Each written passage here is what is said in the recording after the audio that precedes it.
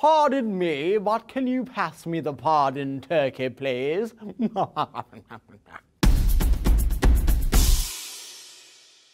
We all know that every year around Thanksgiving, the president pardons a turkey. Actually, he pardons 2 turkeys. You see, 1 plus a backup. But are these turkeys really being pardoned to live longer in happiness or longer in obesity? The turkeys that the president pardons the day before Thanksgiving are bred for being the plump, juicy turkey that everybody gobbles up around the table. But here's the thing, when they're raised to be that large, they barely live as long as wild turkeys do, which is about 12 years. And just how much bigger are they than their wild counterparts? Well, the average weight for a wild turkey is about 18 pounds. Thanksgiving turkeys raised on a farm can grow up to be 40 pounds. Sadly, last year's turkeys Gobbler and Cobbler died earlier this year.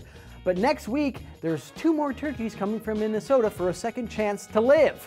For a little longer anyway. And if you ask me, the moment the president lays down that pardon, they should be hitting the treadmill and go on a hardcore diet. What do you guys think? Let me know in the comments below. And don't forget to check out more episodes over here and subscribe down here. Until then, I'll see you hairy mammals later.